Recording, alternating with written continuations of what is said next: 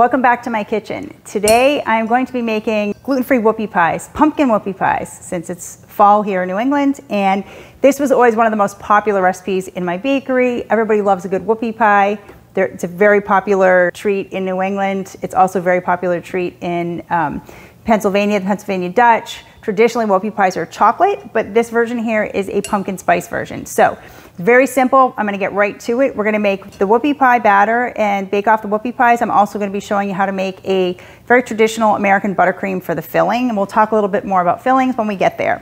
So as usual, I have all of my ingredients pre-weighed out. I always weigh everything. It is much more accurate than measuring and really important for gluten-free baking. Switching to using a scale and weighing your ingredients instead of measuring them is the #1 thing you can do to improve your gluten-free baking results. So I highly suggest getting a kitchen scale. They're inexpensive and very easy to learn how to use. So I'm starting here. You can do this by hand or with a mixer. I prefer to do it with a mixer, either a stand mixer or a little handheld mixer, because we're gonna start off by creaming, just like we do for many cookie recipes. So I have my brown sugar and my butter, and we're just gonna cream these together until they're well incorporated and a little bit fluffy. We're not gonna go crazy. So you just wanna get them really well mixed together so there's no lumps, no spots of just sugar. Okay, so I'm gonna show you what this looks like. Because of the proportions of butter to sugar, it's never going to get to that really light, fluffy that you see sometimes when you're creaming something like a cake, because a lot of moisture in the recipe is gonna come from the pumpkin. So this is what our creamed mixture looks like here. It's just really well mixed together, okay? And that's the stage we want it at. If you're using a stand mixer, I suggest scraping your bowl down and your paddle at this point to make sure you have no stray lumps of butter. And then we're just gonna add in our eggs one at a time. And you're just gonna mix until each egg is fully incorporated before you add the next egg. Making sure everything's really well emulsified, that's important. So now I can add my second egg. Okay, so both my eggs are all incorporated. I'll just again show you what this looks like now. It's looking more like a nice creamy emulsified batter. Again, with all recipes, this recipe and all baking recipes, unless the recipe specifies otherwise, make sure your ingredients are room temperature. This is really important for being able to get the butter and the eggs and everything well emulsified together so it doesn't separate out into little pieces. So I'm just gonna whip this a little longer as I add my vanilla. These would actually be good with a little splash of bourbon thrown in there too, or in the frosting.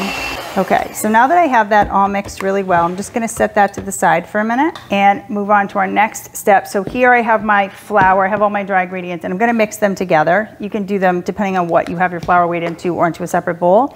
So my flour, baking powder, baking soda, salt, and all of my spices. And I'm just gonna give that a whisk and make sure that it's all really well mixed together. We want everything well combined, again, so we don't get any clumps of baking powder, baking soda, or spice in any one whoopie pie. We want everything well distributed. The devil's in the details, I like to always say about baking. It's the little details, paying attention to things like this, that make the difference from being a good baker to being a great baker. So now that I have that mixed, our last step is to take our pumpkin. So this is just canned pumpkin. You can make your own pumpkin puree. If you wanted to do that, you would want to roast your pumpkins in the oven, then scrape the flesh until they're really, really soft. Scrape the flesh out and puree it. You don't want to boil them or steam them for something like this, because the puree will end up too loose and with too much moisture in it. It should be a nice thick puree, just like what would come out of a can. Or like I said, you can use any canned pumpkin or even canned butternut squash. So I'm just mixing this again together really well and set that to the side. And now we're just gonna combine everything together. So starting with my flour, I'm gonna start and end with my flour. I'm gonna do about 3 introductions. So I'm gonna put in about 1/3 of my flour and just give it a little mix to get that well mixed in. Then I'll add half of my pumpkin mixture, some more flour, the rest of my pumpkin mixture, and then the end of my flour. All right, that's it.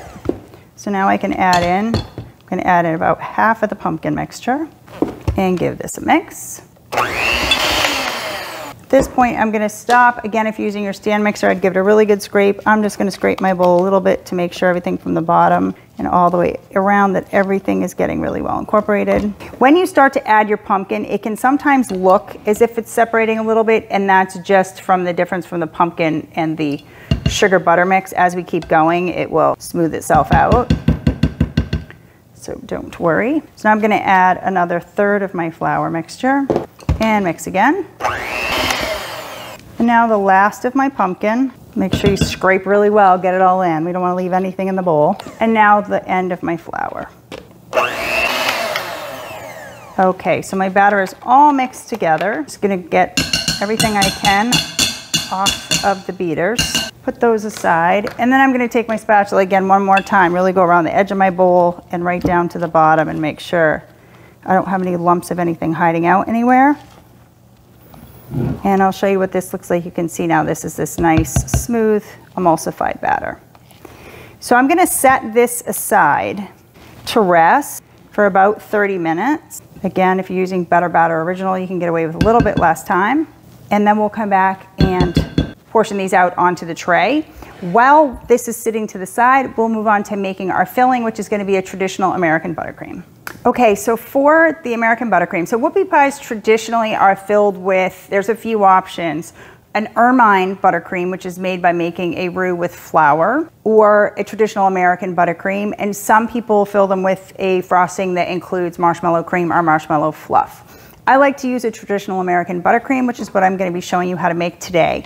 In this recipe, I am using unsalted butter, a combination of unsalted butter and shortening. I find that gives you a very stable buttercream. So this buttercream is tested, passed the test by Cottage Laws as shelf stable, so it will hold for quite a few days at room temperature, unless it's like, 95 degrees out, but it holds very well. Most, all shortening in the US now is trans fat free, so if you're worried about that, there was a law passed years ago, it is all trans fat free. If you're looking for one that's more natural, you can find Spectrum shortening.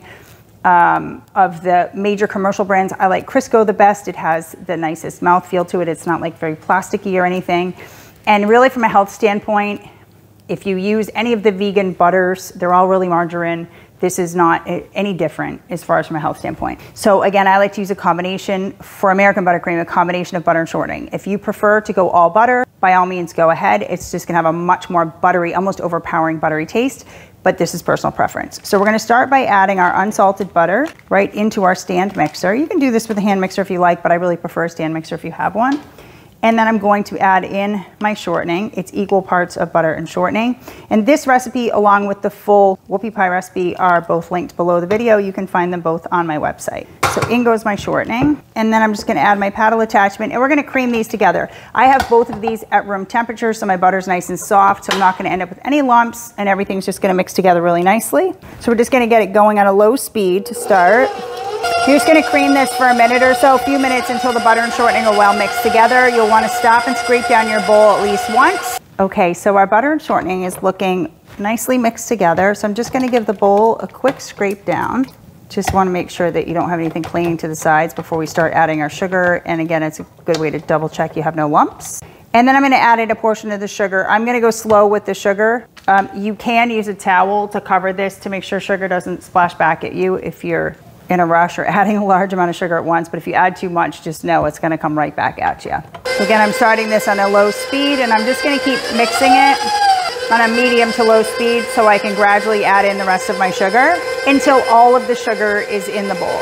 So now that all of our sugar is in the bowl, I'm just gonna let this keep mixing until it's all mixed together. It's quite thick at this point. And then I'm gonna drizzle in a little bit of water. You'll see in the recipe there's a range of water, and that's because it depends how thick you want this when you're working with it. I always keep it on the thicker side because it's very easy to thin at the end when you're done. So I'm gonna stop it now and just give it a quick scrape down. You can never scrape your bowl down too many times when you're making anything like frosting or batter. You want everything really well mixed. We don't want any lumps. So we're gonna just give it a quick scrape down. Then I'm going to add my vanilla and just a tiny bit more water because I can tell that this is super thick. I don't need it quite this thick, but I'm still gonna keep it on the thicker side. So I'm just gonna add a tiny bit more water and my vanilla while the mixer's running. And then I'm just gonna let this mix for 10 minutes on medium speed, and that part is important. You don't wanna whip it too high, it will get too much air in it. On a nice medium speed for 10 minutes, you're gonna notice it gradually gets whiter, it's gonna get smoother. This is gonna help it not to be gritty and have everything really nicely well incorporated. Okay, so this has been mixing for 10 minutes. We're gonna take this down, scrape the bowl really well, and I will show you what the consistency looks like. So I'm just scraping everything off of my paddle, and you can see what the consistency is here. It's nice and fluffy, it's pretty thick. You want it pretty thick because we want it to hold its shape inside of the whoopie pies. You can either scoop it or pipe it, which I'll show you when we get to the end. So I'm gonna put this all away into a container, put it to the side, and I will come back and we will scoop out our whoopie pies and get them in the oven to bake. So I have my batter here that's been sitting for half an hour. We're gonna move on to scooping. A quick little trick, if you're using parchment paper, you can use either parchment or Silpat, is to take a tiny bit of batter and underneath your parchment to stick it to the sheet tray in each corner. And this will keep the paper from moving around on you as you're scooping and as they're baking in the oven. It'll keep the paper from flying up. So I'm just gonna use, I'm using about 1.5 ounce scoop today because I wanna make small-ish. These are still gonna spread quite a bit. They're gonna be about this big. So you can make these any size you like. You wanna make big jumbo ones, you can. You wanna make little tiny mini ones, you can. The reason I'm just kind of knocking it on here is a little bit to get a little bit of the extra bubbles out and make sure I'm really filling my scoop evenly. You can also stir your batter up a little bit if you've noticed that it's got a lot of bubbles in it. You don't want too many air bubbles when you scoop your whoopie pies. I'm spacing these with a good few inches in between, again, because they are gonna spread. They're gonna almost double in size. Depending on your cookie sheet, what size you're using will depend how many you can fit. On this tray, I'm gonna fit just about 8, and this is a standard half sheet cookie tray. Once we have them all scooped, I try to keep them pretty nice and round as I'm scooping.